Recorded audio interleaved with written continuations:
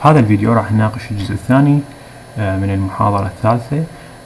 بالمحاضرة السابقة كان الجزء الأول من هاي المحاضرة، وناقشنا فيها الانترنال stresses وركزنا على two type of stresses اللي هي normal stress و shear stress، وبالأخص ركزنا على normal stress. عرفنا stress أنه الفورس per unit area، يعني بدنا ناخذ سكشن أي مقطع راح يطلع لنا قوة داخلية فورس نقسمها على المساحة المسلطة على هذا المقطع، أو نقسم القوة على المساحة المسلطة على هذا المقطع، بالتالي راح يطلع لنا ما يسمى بالستريس. وكنا وحدة الستريس هي قوة على مساحة، كأن يكون نيوتن على مليمتر تربيع، وهاي سميناها ميجا باسكال. قد تكون باوند على انش سكوير، فبالتالي هي قوة على مساحة. أهم نقطة أنه المفروض نعرف المبادئ الستاتيكس، حتى لأن القانون بسيط، هو قوة على مساحة. مجرد أنه نعرف القوة من الستاتيكس، المساحة إيجادها جدا بسيط. ثم الشيء هاي المحاضرة راح نحل بها الأمثلة الخاصة بالمحاضرة الثالثة. المثال الأول، نقرأ المثال إن نحلل المعطيات اللي عندنا حتى نقدر نبلش برسم الفري بودي دايجرام، وبعدين نوجد المطلوب. بالمثال مكتوب the 50 pound lamp is supported by two rods shown. two rods shown يعني road A C ورود الثاني A B. الرود الأول والرود الثاني، ومنه مكتوب road معناها المساحة مالته أو المقطع مالته يكون circular، وبالتالي مطينا 0.4 inch 0.5 inch 0.4 inch لل AC 0.5 inch لل AB. فمعناها diameter هنا AC 0.4 inch، هنا أيضا diameter AB يساوي 0.5 inch.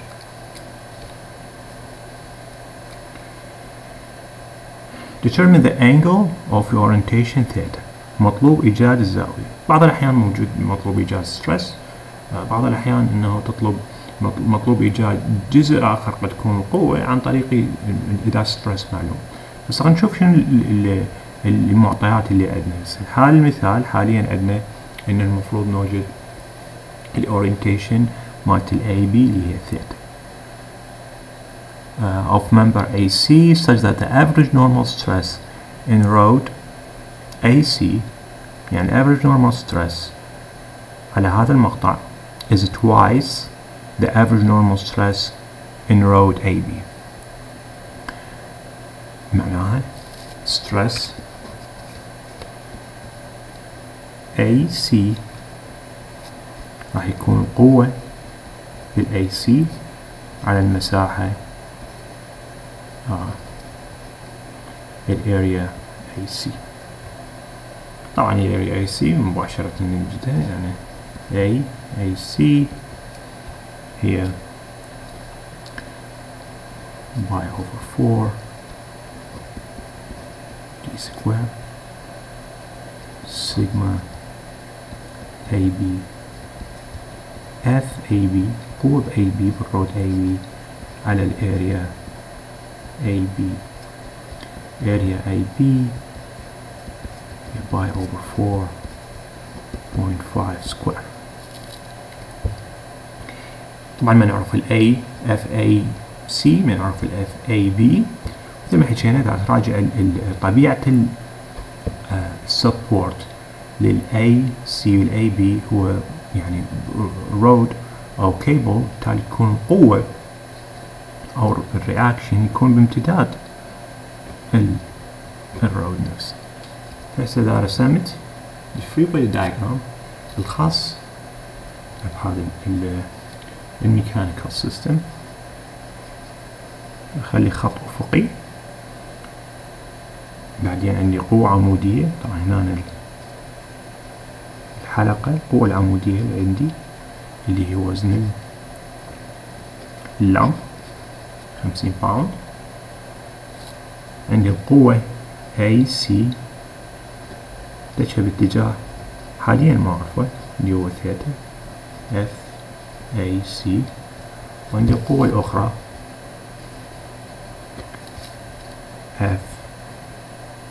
FAB.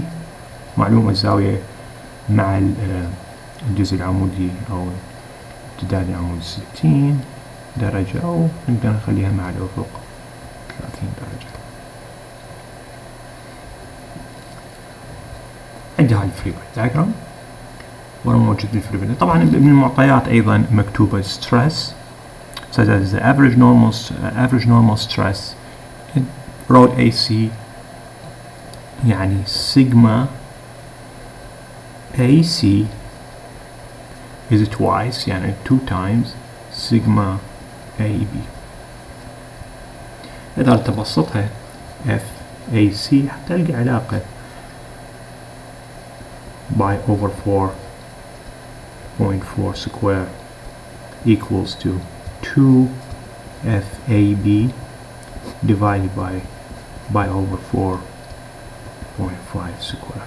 هذا الجزء هو مساحة ال AC، هذا الجزء هو مساحة ال AB.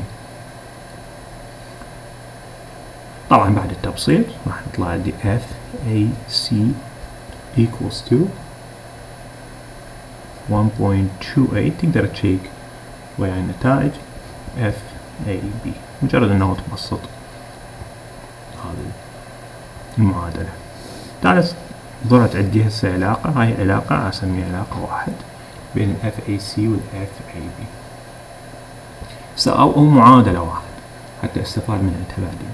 لأن حاليا اللي هنا اللي عندي تابعوا على الفريبايت دايجرام عندي FAC FAB والثيتا مجهولة، فعندي 3 مجاهيل. والمعادلات التوازن اللي أقدر أستخدمها، أقدر أستخدم معادلة summation of x summation of y. بالتالي نحتاج معادلة إضافية. المعادلة الإضافية تعطيني إياها معطيات السؤال اللي هي مثلناها بالواحد. حاليا عندك طريقتين لحل هذا المثال.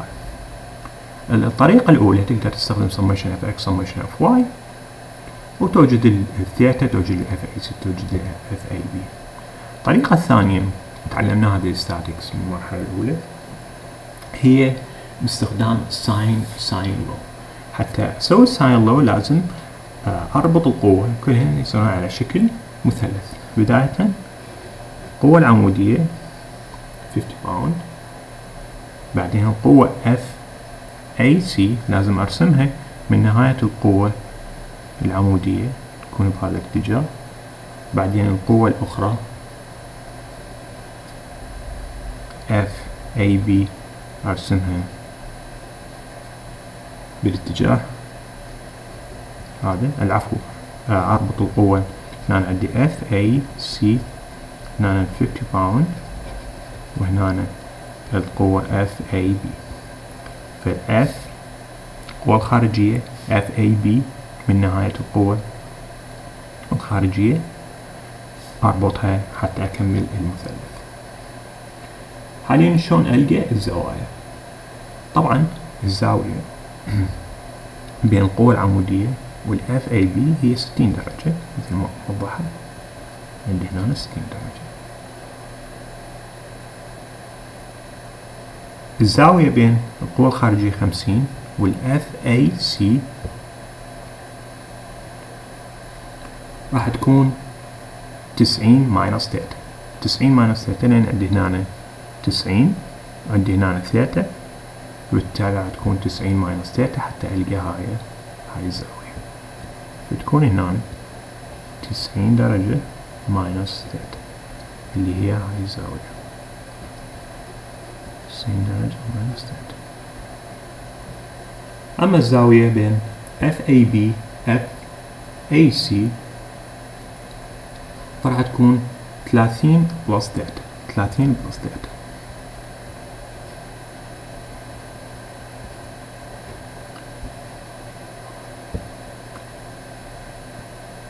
طبعا بكل بساطة يعني مجموع الزوايا الداخلية حتى ألقى هاي الزاوية، مجموع الزوايا الداخلية للمثلث المفروض تكون 90. من جهة هاي الزاوية وجهة هاي الزاوية 180 العفو. مجموع الزوايا الداخلية للمثلث تكون 180 ماينس 90 ناقص ثيتا ماينس 60، بالتالي تكون 30 بلس ثيتا.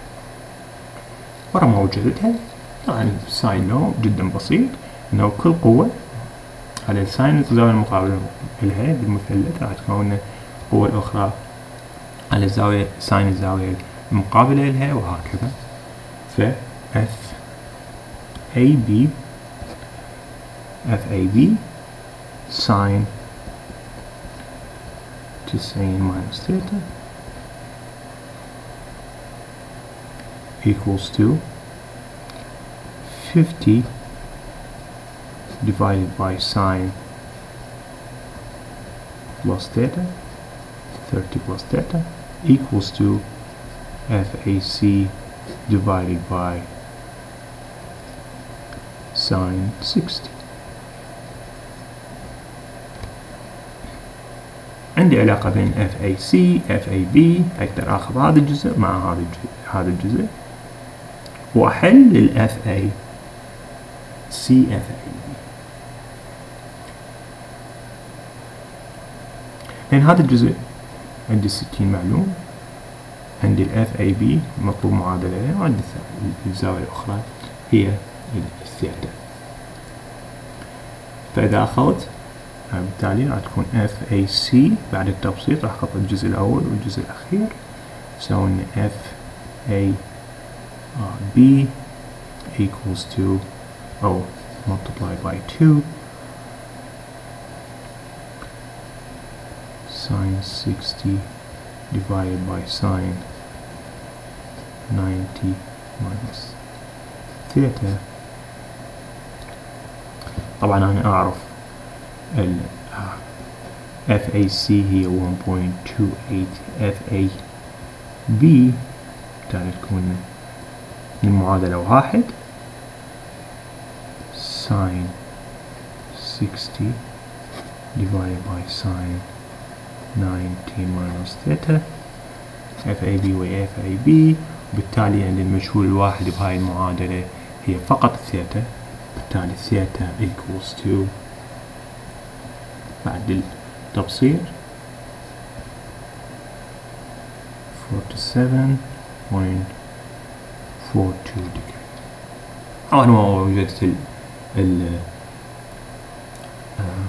الثيتا أقدر مباشرة أوجد ال FAC بتعويضها بالمعادلة بأي معادلة من المعادلات اللي اختارها، وبالتالي راح تنطيني FAC equals to 44.37، يعني مجرد تبسيط للمعادلات.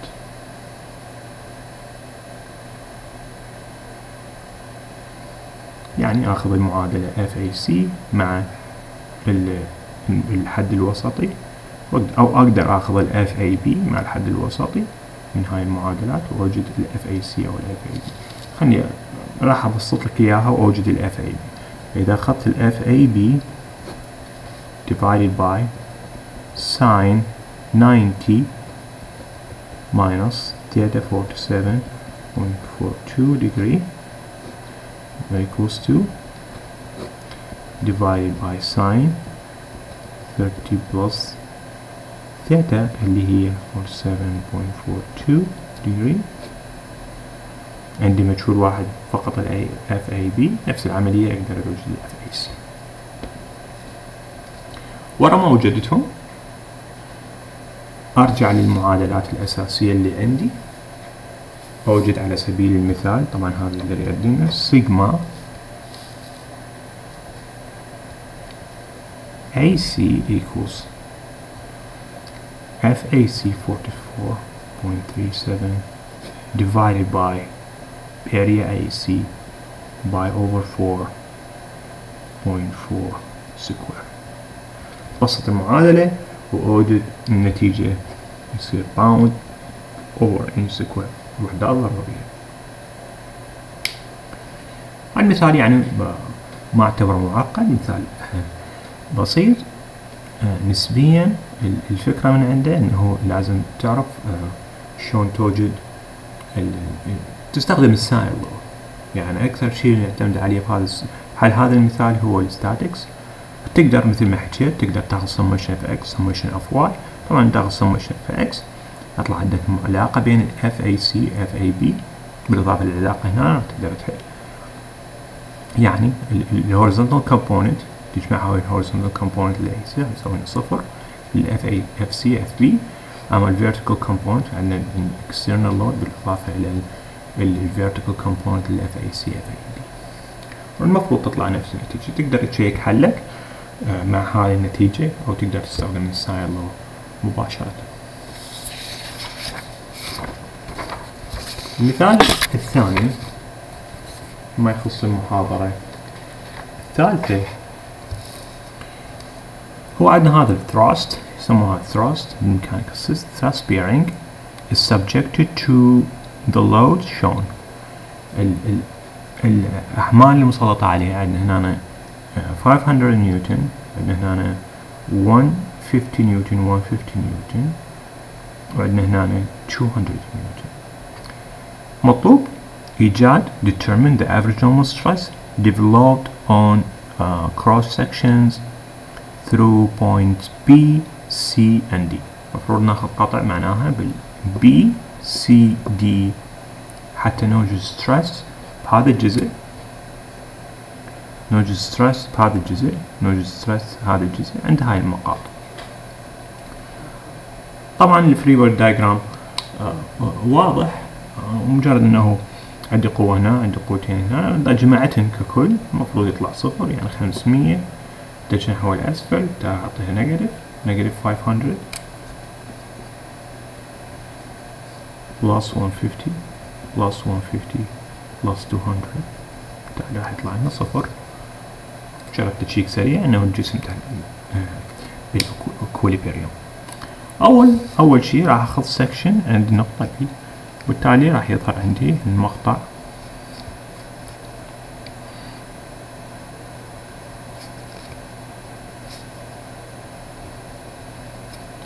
هذا المقطع راح يطلع عندي 500 نيوتن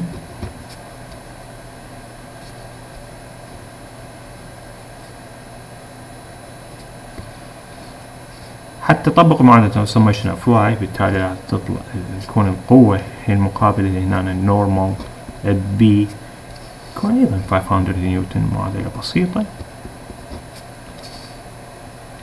ولكن تعلمنا أنه إذا كانت القوتين متعاكسات باتجاه يعني باتجاه المقطع، يعني القوة هنا والقوة هنا تكون متعاكسات واتجاهات البعض، بالتالي يكون compression.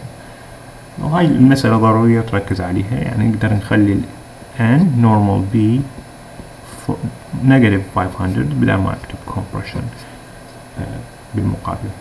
بالتالي المقطع الستريس بالمقطع يكون negative 500 divided by، طبعا نعطينا هنا القطر 65 مليمتر، تكون باي over 4 65 تربيع. هذا راح يعطينا ستريس قيمته 0.1507 ميجا باسكال باعتبار نيوتن على مليمتر تربيع.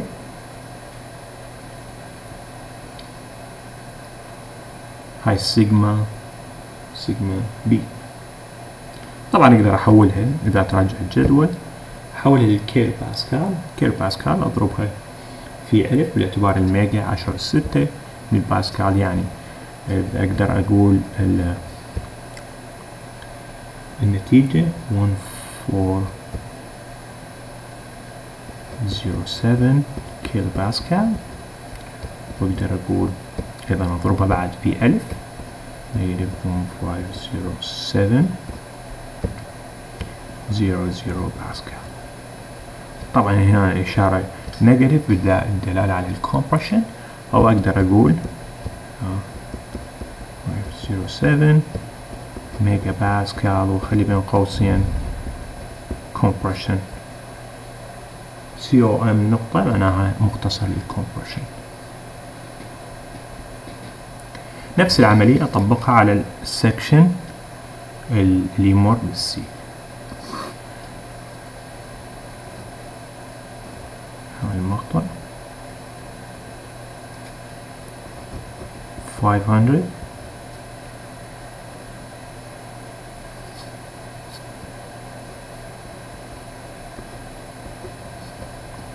نقطة سي. فرق بين نقطة سي طبعا هنا سي ان سي أيضا نيجاتيف 500 نيوتن. الفرق انه المساحة تختلف، بالتالي سيجما سي equals to negative 500 divided by over 4 diameter 140. وبالتالي راح نشاهد انه الستريس يكون اقل negative 0.0325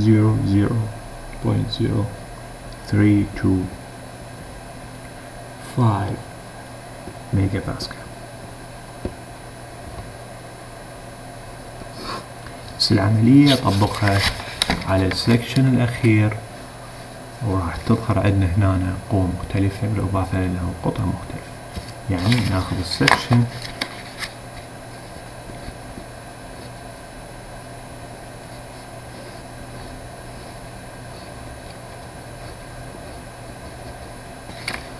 عندي هنا قوة 500، عندي هنا قوة معاكسة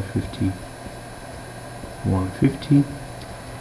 عندي هنا ان دي، بالتالي ان دي equals to negative 500 plus تجي نحو الأعلى 150 plus 150،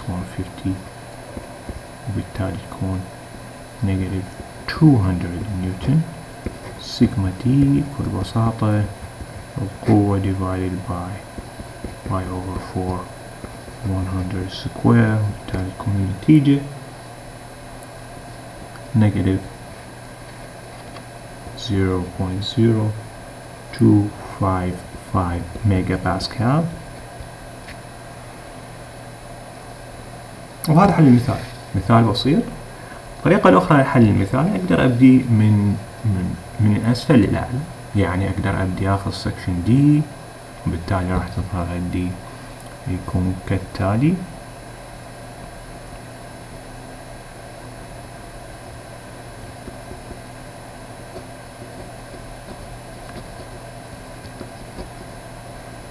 ND 200 أيضا compression، بالتالي تكون ND negative 200 وهكذا. والسلام. عملية مشابهة المقطع مثل ما حكينا انه محاضرة سابقة تقدر تاخذ المقطع من الجهة اليمين او اليسار، حاليا تقدر تاخذ المقطع من الاسفل او الاعلى. طبعا هو الاورينتيشن مختلفة، قد يكون يعني اقدر اغير اتجاه الورقة بهذا الاتجاه وتكون يسار ويمين بدل ما تكون اسفل واعلى. المثال الثالث والاخير بهاي المحاضرة موضح بالشكل. طبعا المثال هو عبارة عن قطعة من الخشب محفور على شكل مثلث مثل ما واضح هنا، حتى تركب فيها قطعة خشب ثانية أيضا محفور على شكل مثلث وتكون هذا الجوينت. إذا كان عندنا القوة الخارجية المسلطة على المقطع أو على السكشن هذا أو الجزء هذا من الجوينت هو 6 كيلو باوند، المطلوب إيجاد determine the average normal stress acting on section AB. فهنا ضروري أن نتعرف أنه section AB على هذا الجزء، أيضا على BC على هذا السطح.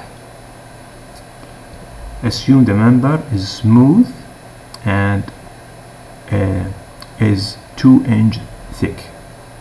يعني طبعا قطعة الخشب نجي نشوف وجه واحد، لكن انه الجزء العمودي هو الثيكنس للقطعة الخشب. في الثيكنس مالت قطعة الخشب هو موجود 2، يعني هنا نقدر نكتب thickness 2 inches اللي هو عمودي على الورق.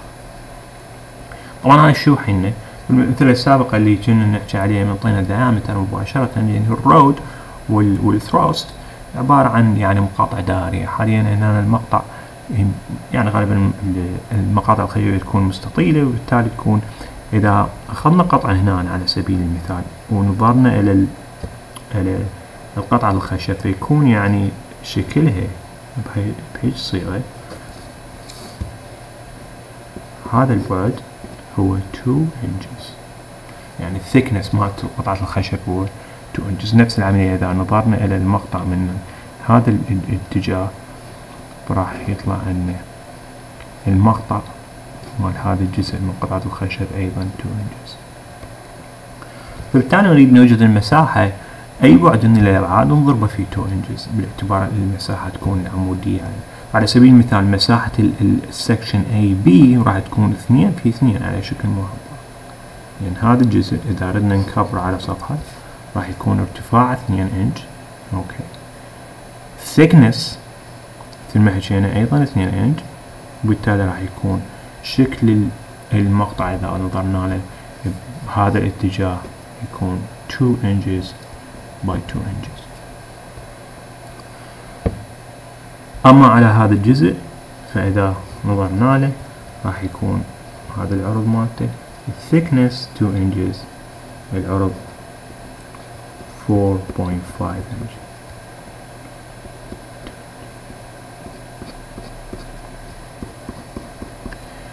فهذا التعريف للمساحات. بالتالي تكون ال AB 2 by 2 4 inch square،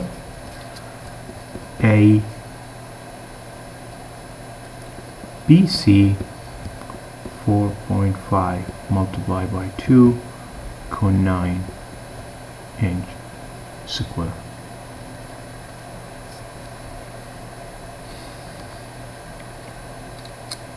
طبعا نعرف الستريس هو equals F over A. فالمتبقى عندنا بالحالتين AB BC هو مجرد انه نوجد الستريس او نوجد القوة. قوة F قوة على هذا الجزء FAB، قوة على هذا الجزء FBC. إذا أردت ترسم الفري بودي دايجرام فراح يظهر عندي كالتالي: المقطع أو الجزء الخشب اللي على شكل اللي مسلط عليه القوة بهذا الاتجاه، هذا المقطع AB، عندي المقطع الثاني BC، وأيضا القوة أو هذا الجزء 6 كيلو باوند. بالتالي راح تكون عندي هنا قوة FAB، هنا قوة مسلطة على السطح FBC. صارت عندي 3 قوة.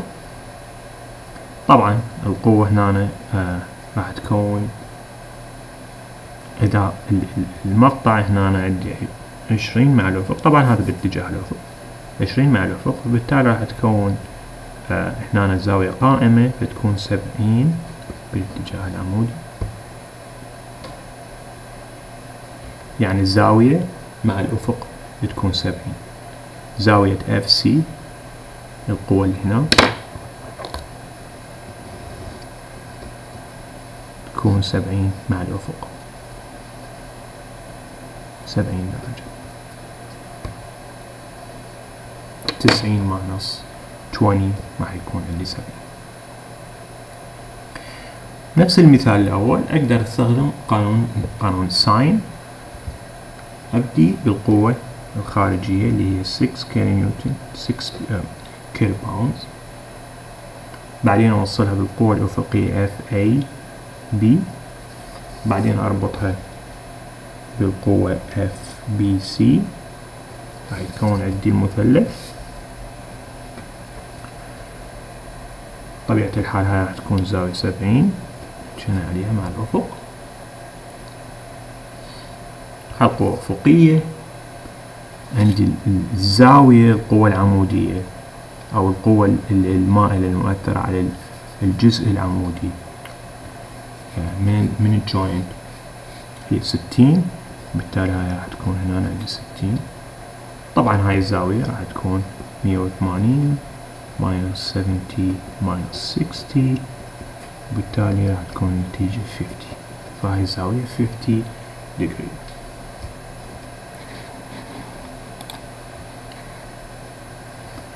حاليا وجدت الزوايا. عندي هاي القوة 6 كيلو باوند، عندي هاي القوة FAB، عندي هاي القوة FBC. بالتالي راح تكون 6 over زاوية المقابلة لها sin 70 equals to FAB divided by sin 50 equals to FBC divided by sin 60. وبالتالي بكل بساطة أقدر أخذ هذا الجزء حتى أوجد FAB.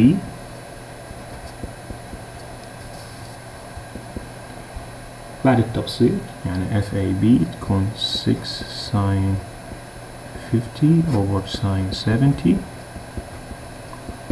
هذا راح ينطينا 4.89 كيلو باوند. أخذ الجزء الآخر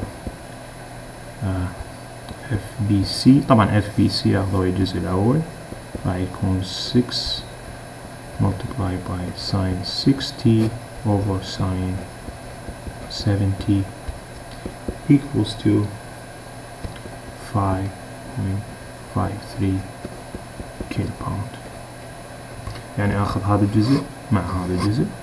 بالبداية أخذت الجزء هذا مع هذا الجزء، لأن هي عملية المساواة تكون تبادلية، ممكن يكون يساوي الجزء الأول والجزء الأخير، الجزء الأول والجزء الثاني أو الوسط. تعالوا ورا ما وجدت ال FAB سيجما AB بكل بساطة القوة المسلطة divided على 4 اللي هي المساحة مالتها، كان 1.22 KSI، أو هي KSI هي كيلو باوند over inch سكوير. سيجما BC 5.53 divided by 9 راح تنطينا 1.22 كيلو باوند over inch سكوير، أو KSI اللي هي كيلو باوند بير inch سكوير. بالتالي تكون هاي حل السؤال الثاني. طبعا بطبيعة الحال أيضا تقدر تسوي summation FX summation FY لهاي القوة وحتى توجدها، لأن القوة الخارجية المسلطة 6 كيلو باوند اللي هي تصنع زاوية 60 مع الأفق. عندك هاي الزاوية تصنع 70 مع الأفق، عندك هاي الزاوية تصنع 0 مع الأفق أو horizontal force. تقدر تستخدم summation FX summation FY، ولكن للبساطة لأنه أعرف قانون الساين أحليته بقانون الساين، المفروض تعرف قانون الساين تراجع قانون الساين، بالإضافة لنطبق summation FX summation FY اللي هي يعني مباشرة حل. بالتالي بهاي المحاضرة السمري مالته اللي عرفنا على النورمال ستريس والشير ستريس بصورة بسيطة. طبعا ما ناقشنا الشير ستريس بصورة موسعة، ناقش المحاضرات القادمة. تعرفنا على الستريس تنسر وقلنا هي مجرد الاطلاع عليها، ولكن الأهم كان عندنا هو الافريج ستريس، ركزنا هواي على الافريج ستريس. بالتالي أعتقد حاليا مهيئين نحل أمثلة واجبات على هاي المحاضرتين، أو هاي الجزء الأول والجزء الثاني من المحاضرة الثالثة.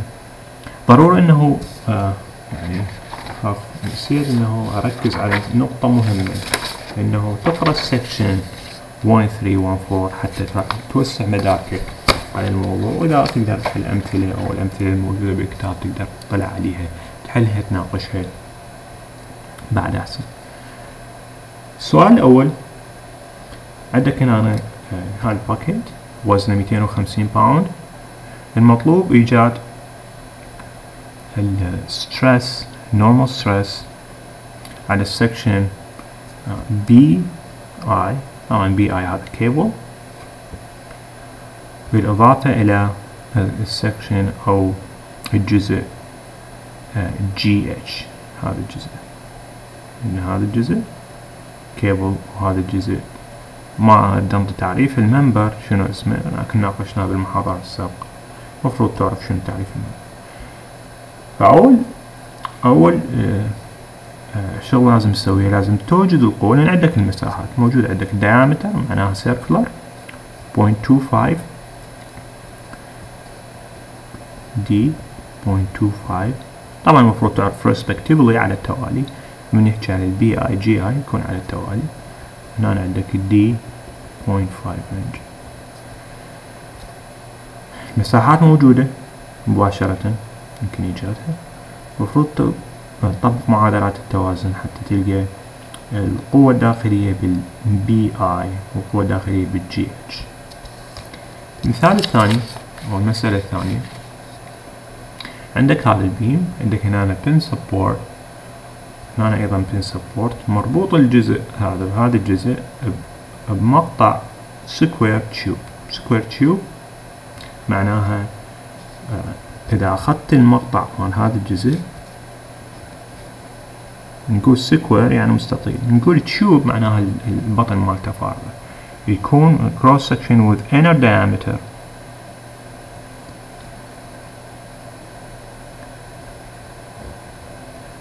23 ملم والouter diameter 25 ملم. هذا الجزء هو 23 ملم، هذا البارت 23 ملم. فالمساحة المفروض مساحة المقطع الصلد فقط، مو المساحة الكلية، طبعا المفروض هي بس فقط مساحة الصلد، يعني على شكل خلينا نسميه على شكل يعني بوري فارغ، بس لكن البوري هذا على شكل مربع. عندك المفروض تعرف شلون توجد المساحة مال الجزء الصلد. مسألة بسيطة راح أوضحها، المفروض تفكر بها شوي. مكتوب هنا if the permissible normal stress on the cross section member BC 150، يعني sigma BC equals to 150 megapascal. What is the allowable magnitude of B؟ ما هي القيمة المسموحة للبي؟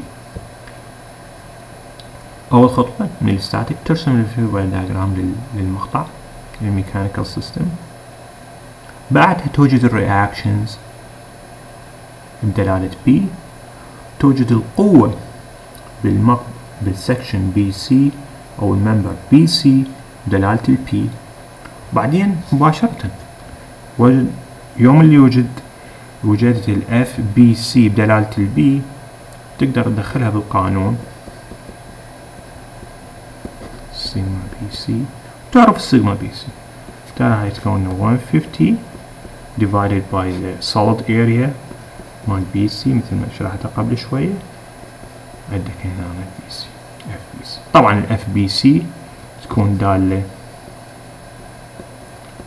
بدلالة P